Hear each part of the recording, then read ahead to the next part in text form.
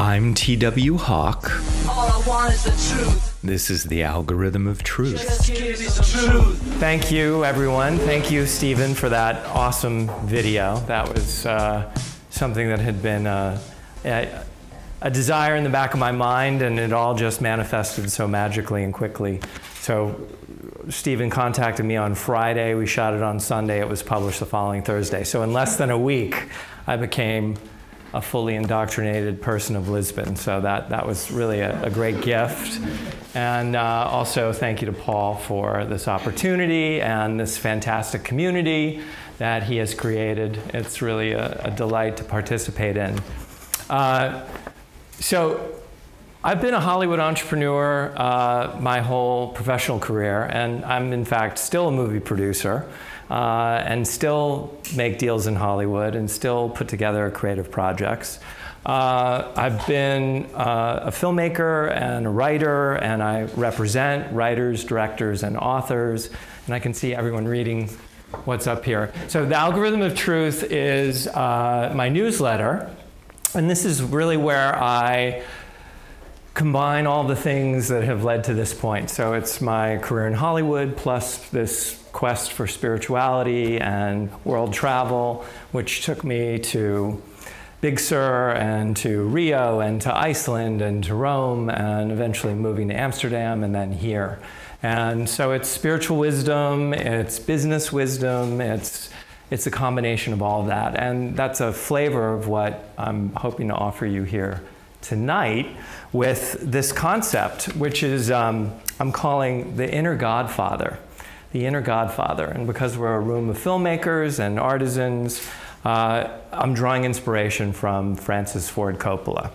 So Coppola is a master craftsman, right? He's won Oscars. He's a producer, a writer, a director. He's made movies like The Godfather, Apocalypse Now, The Conversation, The Outsiders, Rumblefish, Cotton Club. So I was reading and researching Francis Ford Coppola, and he talks about the imperative when you're making a movie to be able to distill everything you're doing down to one singular word, which is the theme of your project, right? It's imperative to know the theme of your project. Because as a filmmaker, when you're commandeering a whole set and you have so much to be mindful of, often you may not have the answer, or you're just overwhelmed with all of the questions. And so having a singular theme is a great way to make your decisions when you may not have the time or you may not have the answer. So for Coppola, Apocalypse Now, which was a Vietnam War set movie, that was all about morality. The Godfather, for him, one word was succession, right? Marlon Brando hands over the Godfather role to his son, Michael Corleone. It's all about succession. So everything is about succession. And then in this film, The Conversation, where you have Gene Hackman is a private eye, and he eavesdrops on people and can record any conversation without their knowledge. And so for Coppola, his theme, his singular idea around that was privacy.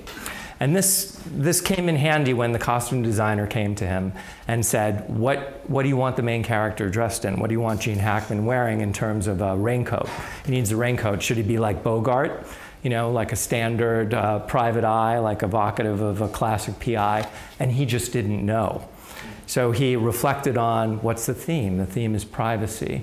And he went and looked at the different options, and he chose a raincoat that you could see through. So a plastic raincoat that you could see through was translucent in the light, and that to him was emblematic of this idea of privacy. So theme, when we're in the hands of like a really talented director that knows what they're doing, we will feel it. As the movie's unfolding, even on an unconscious level, right? We'll get a sense for the casting and the music and the costumes and the colors. Everything has like a singular vision. So that's what theme is all about. Now this can also be subconscious in our work as artisans, writers, creators, directors. So I've worked their whole career with a female writing team who've been, had landmark success in Hollywood. And they've written 10 Things I Hate About You, and Legally Blonde, The Ugly Truth, The House Bunny. And they write a single theme in their work, or a very common theme that they're not even aware of. So it's something that takes place in their unconscious, which is usually a underestimated woman, sometimes blonde, has some ambition that everybody makes fun of, and the journey of the movie of the character is proving to herself and to everyone around her that she can accomplish whatever it is she sets her mind on. So in the case of Elle Woods in Legally Blonde, she wants to go to Harvard Law. Everyone thinks this is laughable, but of course she does it and becomes an exemplary student. In The House Bunny, Shelley gets kicked out of the Playboy Mansion, has no skills whatsoever, and wants to be a house mother for a sorority, and she ends up doing that and proving everyone wrong that doesn't believe that she's capable of it. So when the writers write their projects, what they'll find is at the end of it, when they read through it, they're like, oh, we've done it again, without even meaning to. So it's subconscious. So theme is something we can bring into our conscious awareness. So the last element of theme that makes it so powerful, having worked in film and also television and publishing and comic books and web series, different platforms, it's not character that translates across the platforms. It's not the concept. It's not the set pieces. It's really the theme that gives you tremendous versatility. So I know at least one person in the room that has written a feature script that needs to be repurposed as a TV series. And in doing that, when you know, like Coppola, what your theme is, it actually gives you a lot of versatility and elastic quality for translating your story across these different platforms. I mean, in fact, Heart of Darkness was the book upon which Apocalypse Now is based. So you have this expression of morality in a novel, completely unlike Vietnam set wartime epic.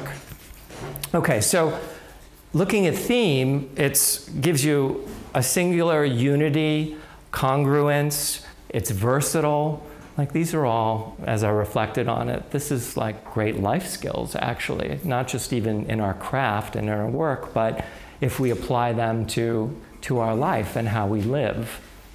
So what I'd like to do is just a short exercise that involves everybody that will explore this idea of like how we find our inner Godfather.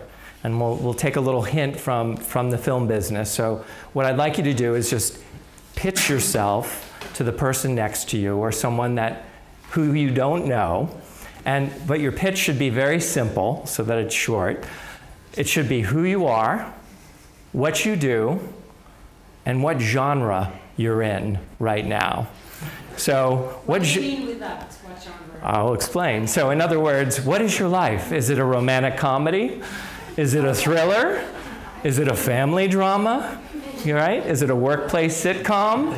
Like what genre is your main character in right now? And your main character is you. You are the main character of your life. You are the writer, the director, and the star of your life. So pitch yourself in 30 seconds or a minute, and then we'll switch. I'll call it out after a minute. Just pitch who you are, what you do. So I'm T.W. Hawk. I'm a media entrepreneur, a writer, a filmmaker, and I live in a magical romantic adventure.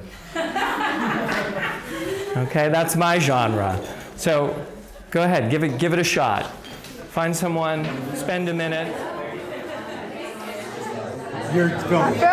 All right, my name is Paul Tracy. I'm an actor and I'm a filmmaker. And right now I'm in a coming-of-age story about a man who leaves everything behind in LA and moves to a foreign country to chase his dreams and to build a new life. My name is Carlotta. I'm an actress, but also many other names. What genre? I was going to say coming of age. Someone who's... I never said it because I was like...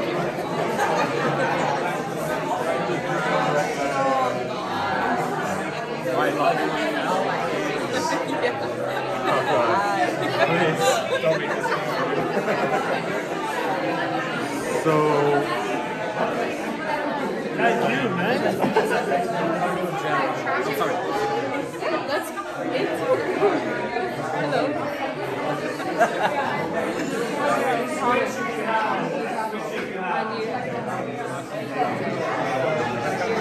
Sorry, I didn't hear anything. Matthew.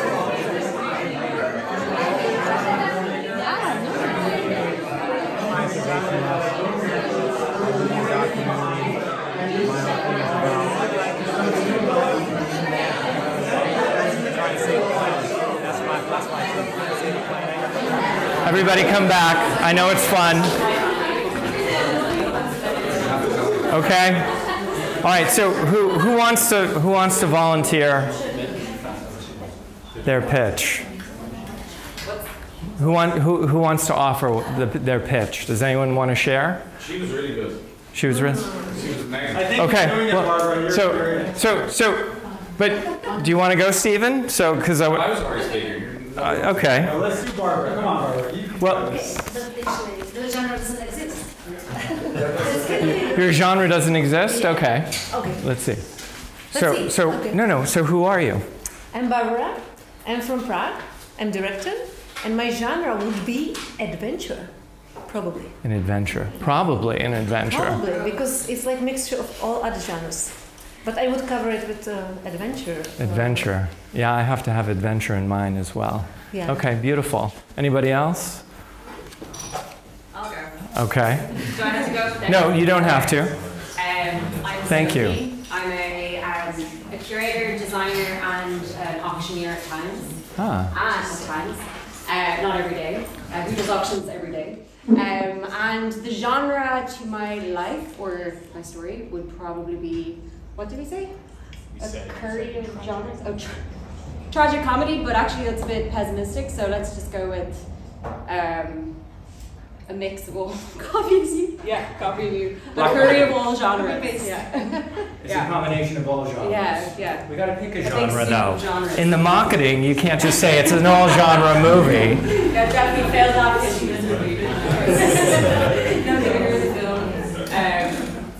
Okay, we'll stick with tragic comedy then. Tragic comedy. Yeah. Okay. Yeah. Tragedy and comedy. They're like two sides of the same coin, actually. Irish, which is what I am. Okay, well, some Irishmen in the room, Irish people. Irish group over here. Yeah, I see that. This little cluster. You'll find each other. Anybody else have an exciting genre they want to share? Okay, so the next step is this. We're going to go a little deeper. So now it's not who you are or what you do, but it's why you are. Why are you?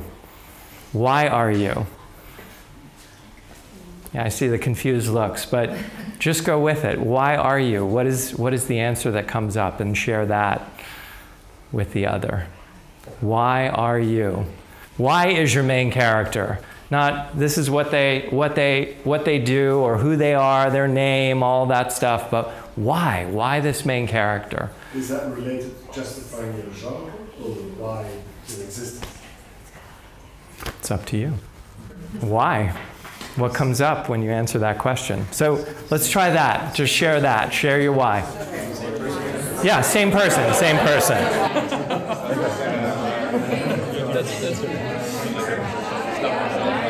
I already answered the question. Oh, I have to do. Oh, I have to say why. Okay. I just have one life, and I'm actually gonna respond to the why I'm an actor. So I just have one life, but I have too many passions, too many desires. So I want to live as many lives as possible to be able to be in those characters for at least like even a day. Me? So I will say memento mori. So I do only my job to contribute to the wonders of life. I'm just doing my part.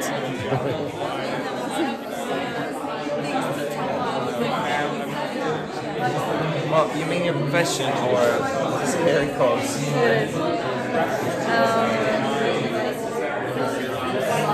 It's too close. I'm feeling very analyzed. My bad.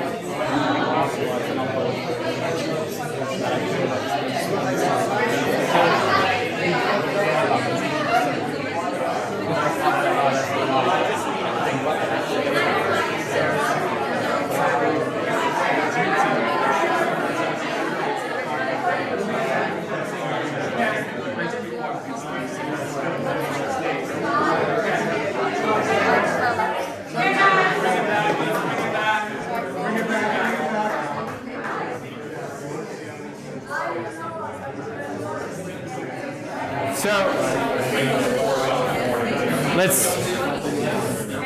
let's hear some whys. Let's hear some whys. Who wants to share?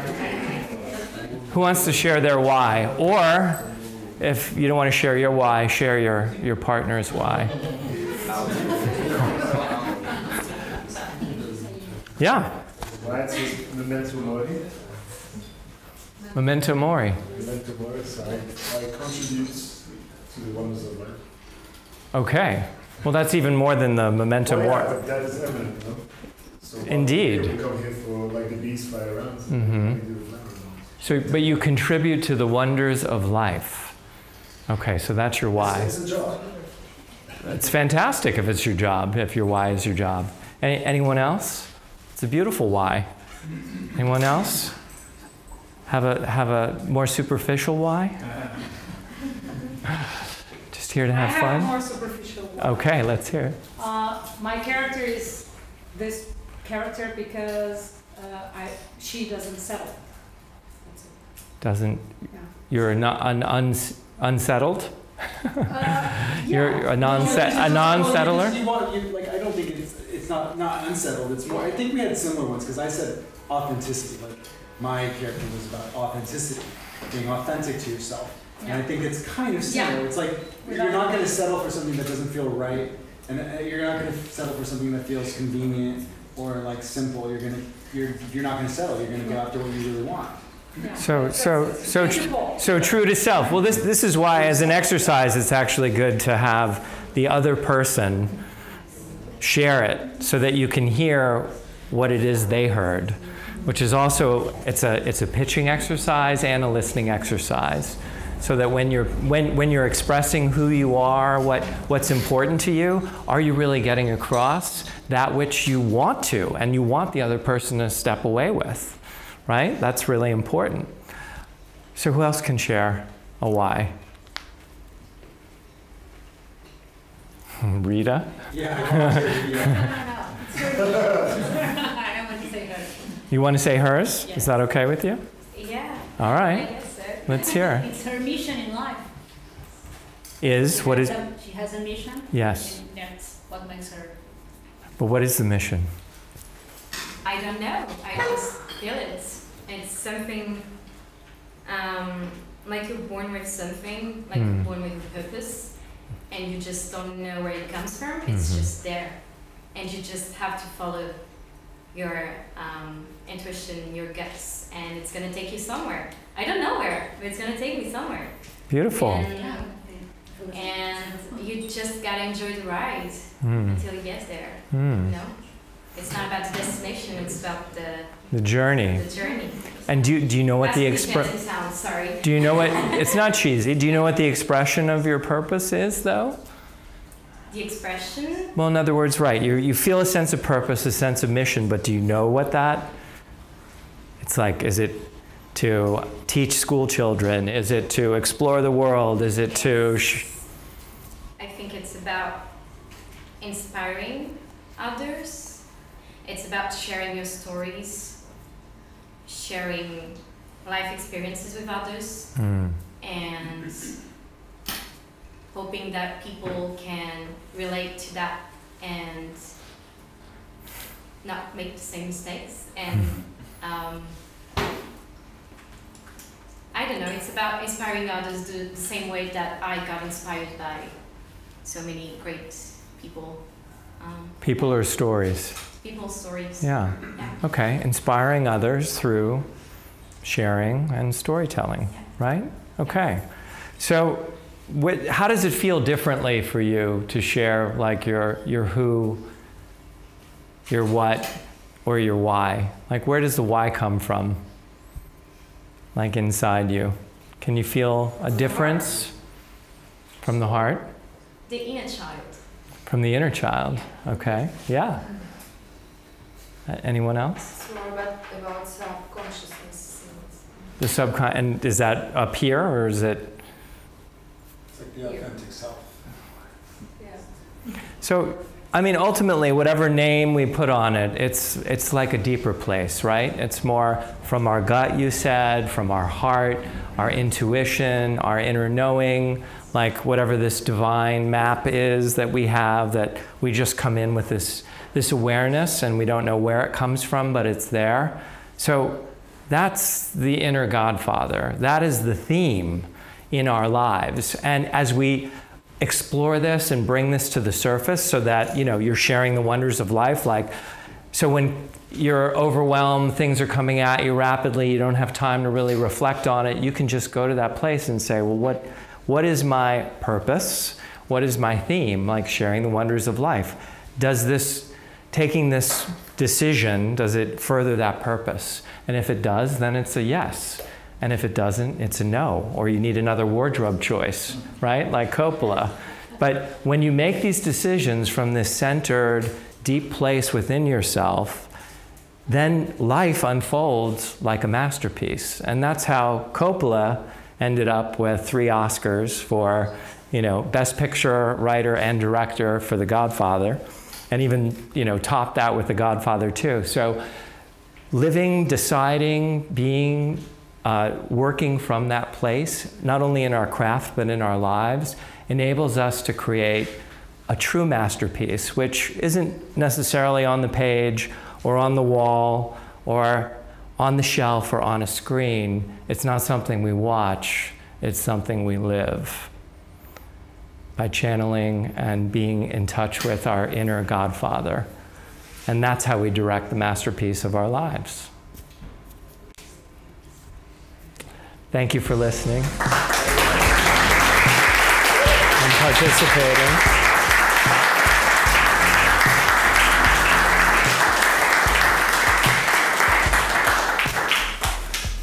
Just give me some truth.